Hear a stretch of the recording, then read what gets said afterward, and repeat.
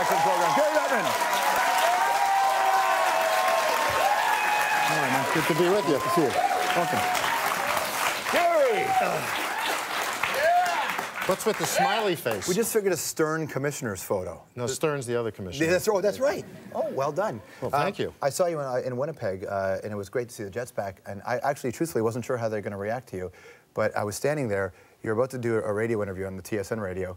And all of a sudden I heard, Gary, Gary. And I turned around going, there must be another Gary. Gary Lawless, who was doing the interview. But it was you.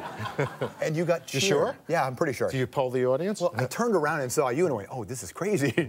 So what do you think of the reaction? The reaction was great. It was terrific to bring the Jets back to Winnipeg. Obviously, you don't like leaving anywhere. We didn't like leaving Winnipeg 15 years ago.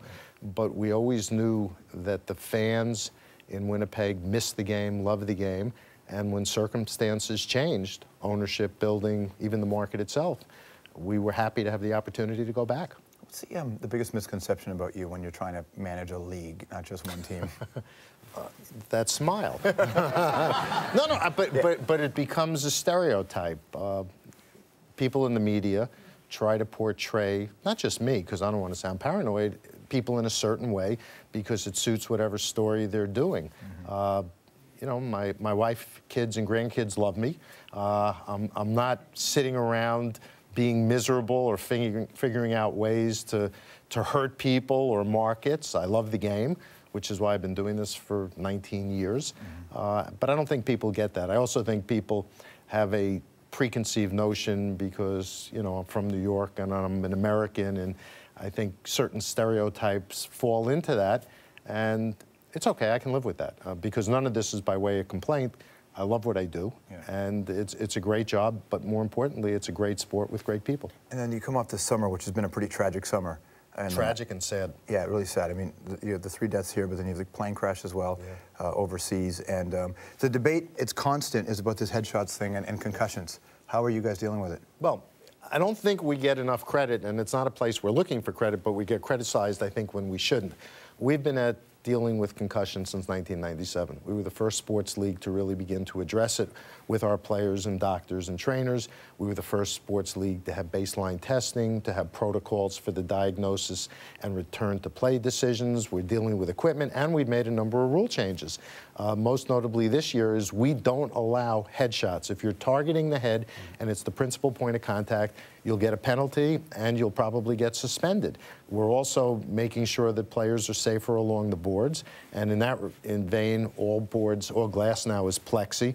We took care of the turnbuckles with a curved spring-loaded system, so we're working very hard at it. But contact with the head is something you just can't legislate out of the game when you're encouraging physical contact. If it's a full body check and you happen to have incidental head contact, if you start punishing that, we're going to start looking at a very different game. So we're going to look at the changes we've made. I think Brendan Shanahan is off to a great start in terms of explaining to the players in the world exactly what we're expecting and what we're going to tolerate. And hopefully we're going to see the incidence of concussions come down dramatically. Is it just like, you know, the hits are one thing, I mean, like headshots are one thing, but the reality is the game is really, really fast, and it's much faster than it's ever been. In fact, even the post-lockout, the most recent lockout, there was a lot of steps taken to make the game more exciting, and it's a faster game. Once you do that, even a seemingly unspectacular hit can cause serious head trauma. The game's just fast. The players are big, the rinks are small relative to them, and is that you just can't take concussions out of the game? Well, but there were concussions before the lockout. They weren't diagnosed as well as they are now. Some of the increase that we're seeing is because we're doing a much better job of diagnosing and handling the medical aspects of a concussion. You know, you go back to Scott Stevens' hits, those were devastating, and that was in an era, though 99% of his hits would still be legal, but they were legal before the work stoppage. This is something where there's no magic bullet. What we have done is devoted time, energy, attention, money to dealing with how to best protect our players, because we're all about player safety. I think we're the only professional sports league to actually have a senior executive whose job is all about player safety. And this is an evolutionary thing to deal with as the game changes. because we're not looking to take the physicality out of the game. But it's a fast, physical game played in an enclosed environment, and there are going to be some injuries, and players understand that. That's part of the risk of the game. It's part of the skill that a player brings to the game. How important is it, too, to make sure that, I mean, parents want to get their kids playing hockey at a young age, and sometimes when they hear these news reports, it scares them off. Well, and that's why we want to make sure that parents know that we're doing everything possible to be safe. And it's kind of like the old adage, what you see on TV, don't try at home. Although an interesting story, my 5-year-old grandson is playing hockey, and he just got his first pair of shoulder pads. And he put them on, and he was very uncomfortable, and he didn't like them, and he wanted them off, until he started moving around and banging into things and saying, you know, this is pretty good.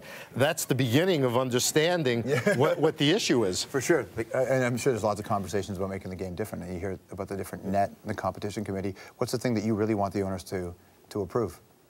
I think right now the game's in a very good place. We have to monitor the changes to Rule 48, the head hits, and the boarding change on Rule 41. But the game is great. I know for some reason everybody associated with this game, and it's because perhaps our fans and our media and the people who work in the game are more passionate than any of the other sports. But people are always looking for, what can we change? What can we criticize? The game's really in a good place, and if you ask most people, including most players and former players, they'll tell you they don't think the game has ever been better. It's an interesting thing. You're the only sport that has to deal with the two countries the way you do. I mean, we're in Toronto, you have an NBA team, and we have a Major League Baseball team. That doesn't count. Doesn't count, yeah. In Toronto. In Toronto. But I don't think in America they talk about us the way we talk about the American influence in hockey for obvious reasons. Is it a challenge? I think that's fair. I think I have a very good understanding of the way both countries interact. I love all the time I spend in Canada.